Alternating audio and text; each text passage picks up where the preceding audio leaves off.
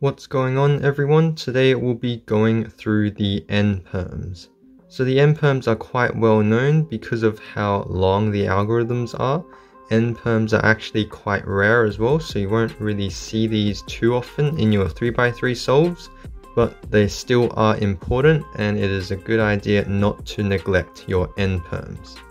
So there are two different types of N Perms. The one that I have here is called the NA Perm. Here's the algorithm for it, and it is definitely one of the longer algorithms out of all the PLLs, and it is shown as follows.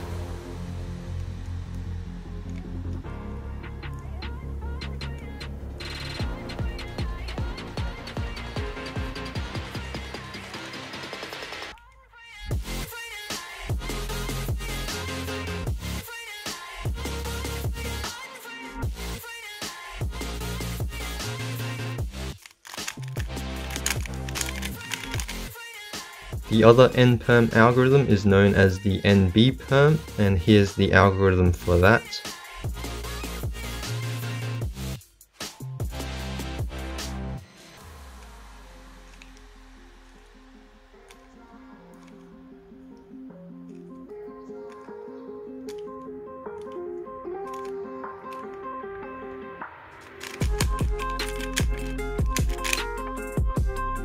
So although these algorithms are quite long, there's actually a lot of nice ways to remember these algorithms. So if you're interested in that, I'll put the timestamp to the memorization part in the video right here.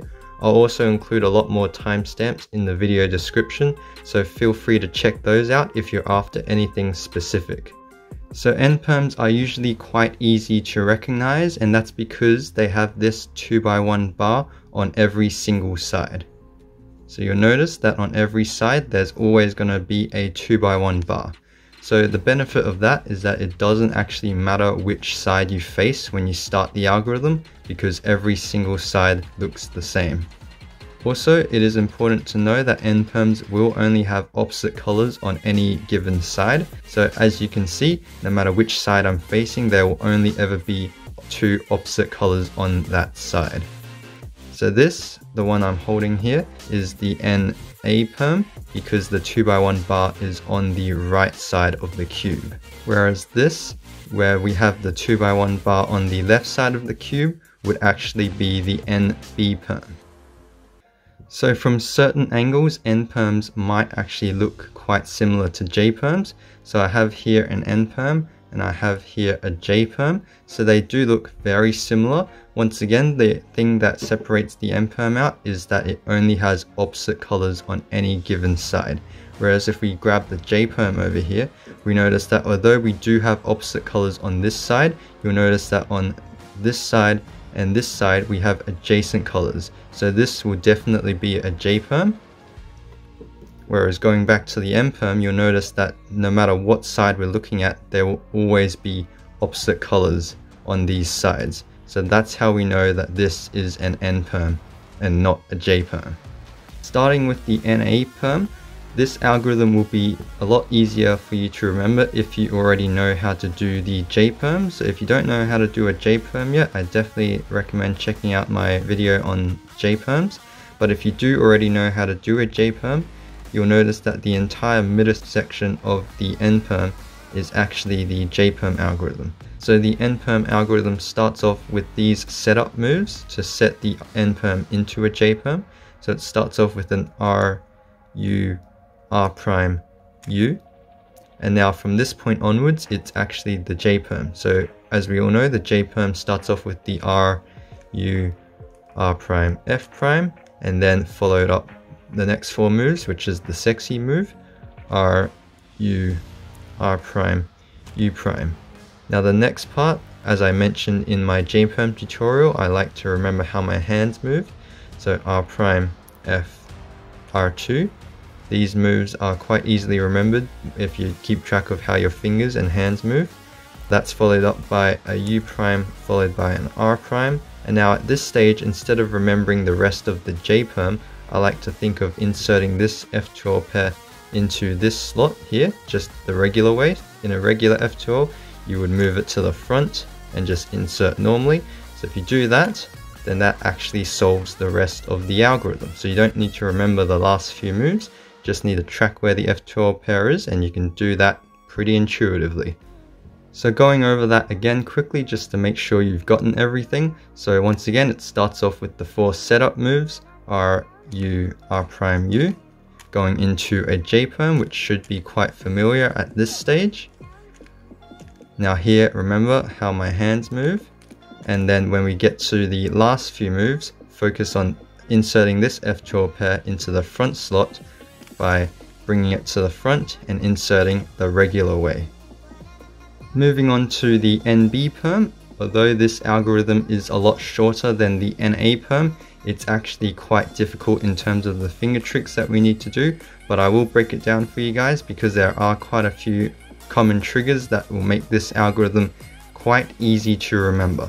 I like to single out the first move and just remember that it starts with an R prime. It sort of doesn't feel like it belongs there, but it's just there by itself. So I always remember that I start off with the R prime. And now the next 4 moves, I kind of think of it as an inverse sexy move. So U, R, U prime, R prime.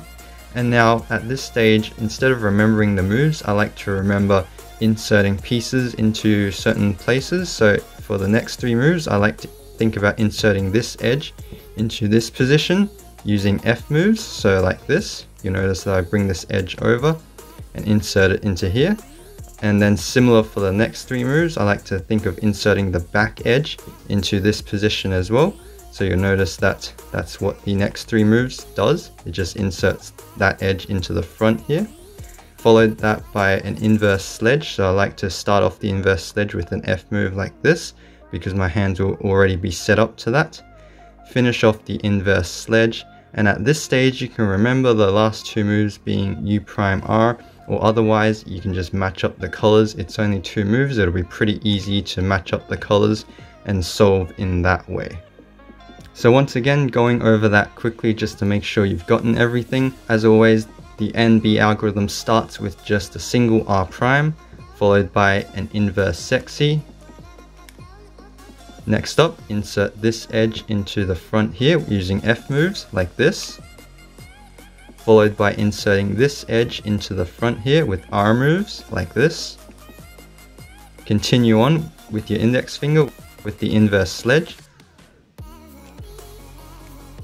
And then finally, you can remember the last 2 moves, or otherwise I like to just match up the colors since it's much more intuitive that way. And in that case, that solves the NB Perm. Some important finger tricks that you should know when you're learning the N Perm is, first of all, the U pinch move. So I've covered this in a lot of my PLL videos.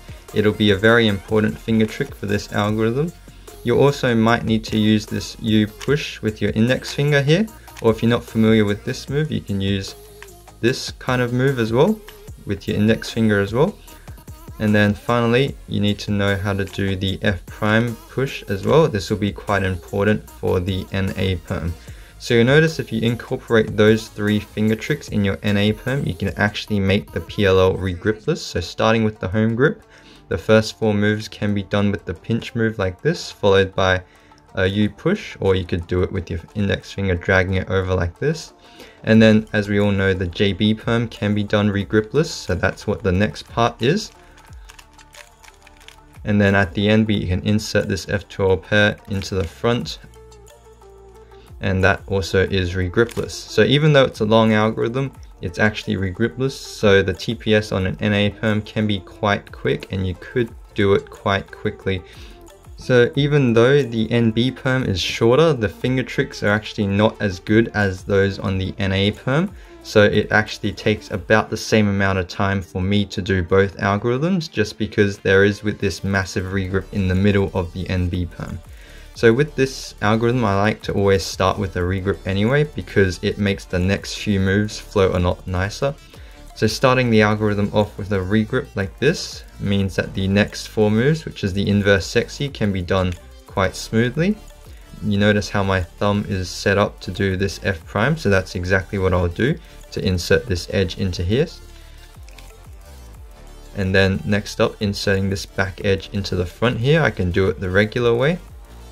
and that's where we follow up with the inverse sledge. So because my index finger is already set up here, I'll start the inverse sledge with the F move, and then I'll regrip to do the rest of the inverse sledge like this. And that way I can finish off with the last two moves like that as well. So you notice how there is this one regrip during the inverse sledge. That will take some time for you to do during the algorithm, but the rest of the algorithm should flow pretty well.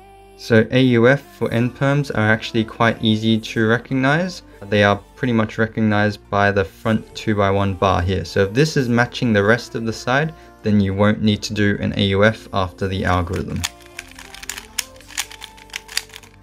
So the same technique can be applied to both N Perms. So here we have the NB Perm, and you'll notice that the orange color 2x1 bar here is actually not matching the rest of the side. In fact, orange belongs on the other side. So in this case, I can recognize that after I do the NB algorithm, I need to do a U2 at the end to solve the cube.